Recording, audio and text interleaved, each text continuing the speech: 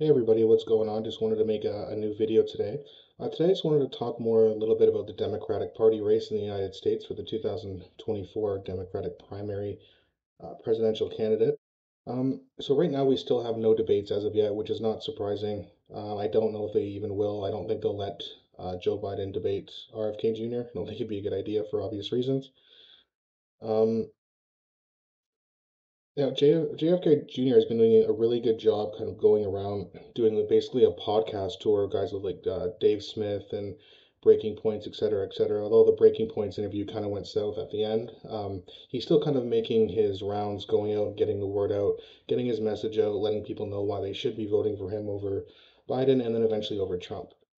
Um, Now, hopefully, he gets on to Joe Rogan's podcast within the next year and a half, just so he can kind of get his opinion and his voice and his message out to even more viewers. I believe Rogan gets like 12 million views per episode, so that would be the best platform. Now, I don't know if he's going to do that now or later, if they have anything worked out, or maybe they don't. But I would assume that Joe Rogan would want to help someone like that. Hopefully, he does, and that would be great news. A lot of people. I don't know if it's a lot of people, but some people are certainly a little bit upset with RFK Jr. just because of his skeptics on a certain,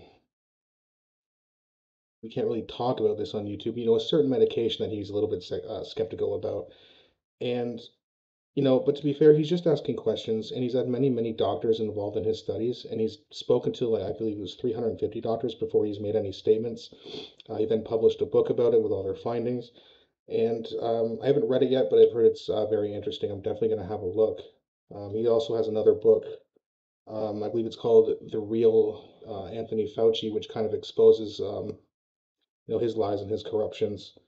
Um, Now, in terms of Joe Biden, you know, he's he hasn't been good at all.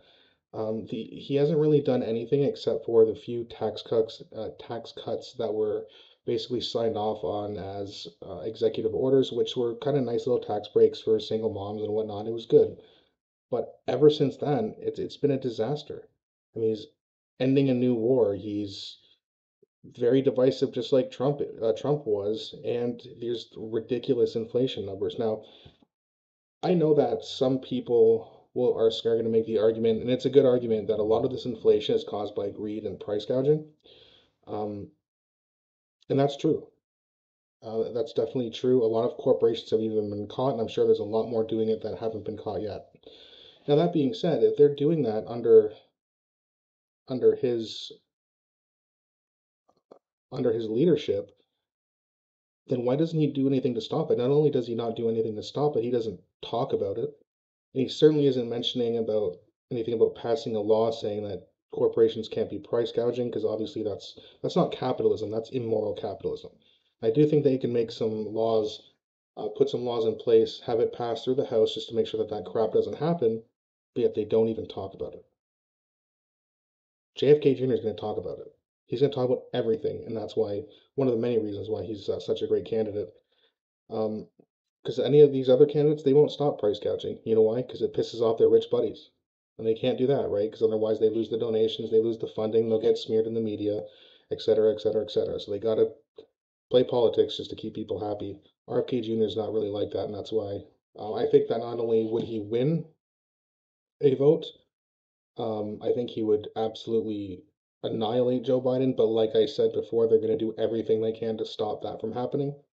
The DNC corporation is basically what they are. They're going to do whatever they can to make sure that Joe Biden remains the nominee, and it's very likely that we could see a rematch of 2020, which, who wants to see that, right? Like, nobody wants to see that. I guess the debates will be kind of funny, but I'm kind of over it. Like, I'd much rather see RFK Jr. versus Trump, because those debates would actually be really not just funny, but really good. And I think that RFK Jr. would just absolutely, I mean, he would annihilate both of them in a debate, even if they debated them all at once, which wouldn't happen. But even if that were to happen, if he ran as an independent, he would destroy both of them very, very easily. Um, so yeah, I mean, and I know that there's some people who still like Joe Biden. There's some people, for some reason, there's some people who think that a lot of the things he did were good. But I think that's just a lot of what they're hearing on the media, and they're protecting him. So I think that a lot of what they're hearing isn't even true. So let me know in the comment section what you guys think. Let me know. I did put a poll out in the community section too, of who you would like to see be the president. And the three options are RFK Jr., Joe Biden, and Donald Trump. So please have a look at that and definitely vote, comment, like, and again, please subscribe. That would be very helpful to grow the channel and help get my channel pushed through the algorithms. I really appreciate you guys watching this video, and I'll be back shortly. Take care.